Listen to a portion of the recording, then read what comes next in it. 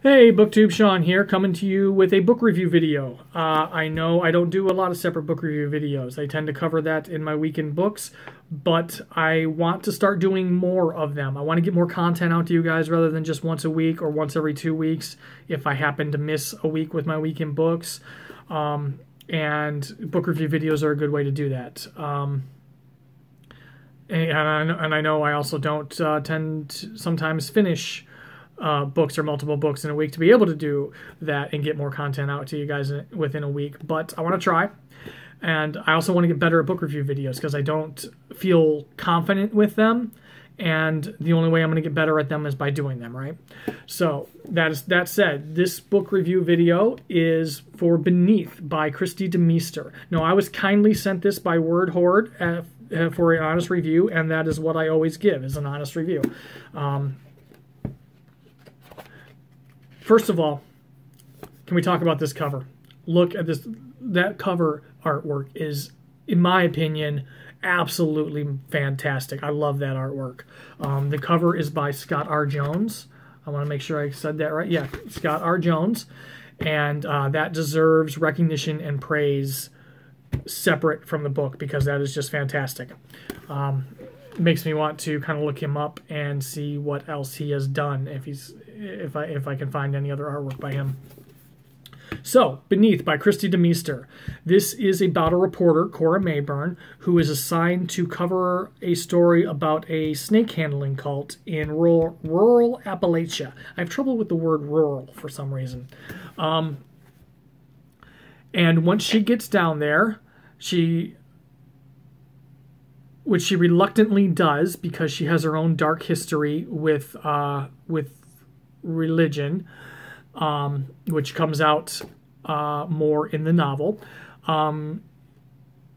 She gets down there, and the day she happens to get down there is the day all hell starts breaking loose, quite literally. An ancient evil wakens from beneath and starts wreaking havoc on the town and the children of the town. And it's up to Cora and a priest that she reluctantly has to fight the battle with. The priest's name is Matthew, and he is the priest of the snake handling cult. I really enjoyed this book, especially once I got to... I was trying to do five chapters of this book a day, and then I got behind because you guys know me, I read multiple things at a time, and I had gotten hooked into another book too, so I fell behind with this, and I ended up quickly catching up. Like I had set aside 5 chapters a day, and I was going to end up finishing it by that Saturday. I fell 15 chapters behind. I picked it up. I caught all the way up and finished it the same time I thought I had planned on finishing it, because the last 100 pages or so of this book, or I should say the last 20 chapters, I couldn't put it down. I just kept reading and kept reading. The character work in this book was really well done, especially with Cora. You guys know how much I love good, well-developed characters with good backstory and characters who have been through some shit, and you really get that in this book. You really get the past of a lot of several characters in this book, not just the main protagonist, which I really appreciate. This book, as I've heard with Kristi DeMeester's other work, I've read a few of her short stories in her short story collection. I haven't gotten back to that yet, and I will, but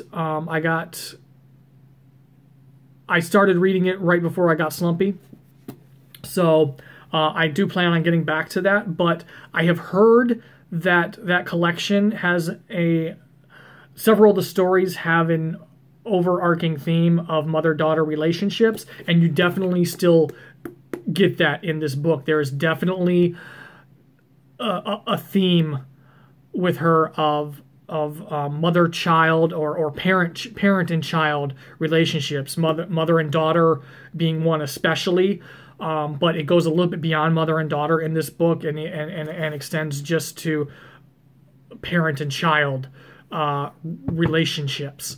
So you get a lot of that in this book as well. So it's got a little bit more depth than some other horror novels I've read, and I appreciate that kind of depth in a book.